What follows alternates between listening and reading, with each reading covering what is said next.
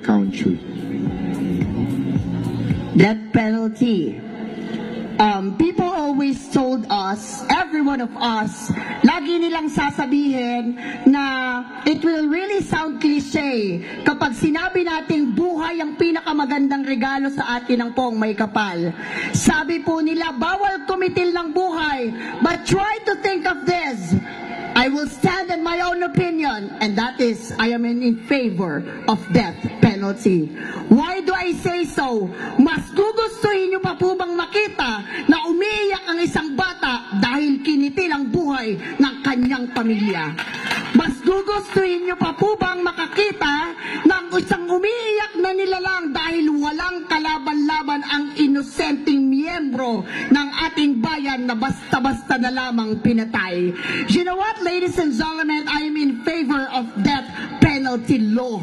It is because if the crime rate of the Philippines will definitely totally escalating, dapat pong ipatupad ang death penalty because the criminals will get afraid na gumawa ng masasama kapag may batas na ito.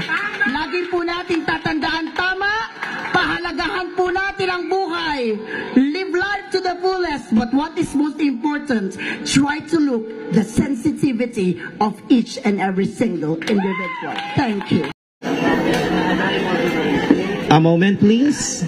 Masasabi mo ba na mas nakalalamang ang pagtanggap at pagkakakilanlan sa mga LGBT sa kasalukuyang panahon pagdating sa husay kumpara sa mga henerasyon noon? Inuulit ko, masasabi mo ba na mas nakalalamang ang pagtanggap at pagkilanlan sa mga LGBT sa kasalukuyang panahon kumpara sa mga nagdaang henerasyon at bakit? First and foremost, I would like to thank the 4-panel board of judges for picking me as one of the 5 semi-finalists. Thank you po. Now, the question goes like this. Masasabi ko po ba na mas tanggap ng komunidad ang talento at talino ng mga LGBT ngayon kumpara noon? Ladies and gentlemen, ever since when I was a kid, I always observe the power of the LGBTQIA+ community. Ilan po sa aming mga miyembro ng LGBTQIA+ community ay natatakot maglaglad because we are keeping ourselves inside the closet because there would be discrimination and humiliation sa mga taong nakapaligid sa amin. Dati ang mga LGBT natatakot magdamit pambabae dahil lalatayan ng mga magulang at sasabing you are a big disgrace in our family. But in this modern time, there are LGBT who is a teacher, a doctor, at mas maraming miyembro ng aming komunidad who definitely excel on our chosen field of interest. Definitely, ladies and gentlemen, yes, mas tanggap na po kami ng sambayanan. This is a very big example that the LGBTQIA+ community is totally accepted. Sabi nga po ng iba, kami daw po ay tinotolera lang ng mga taong nakapaligid sa atin.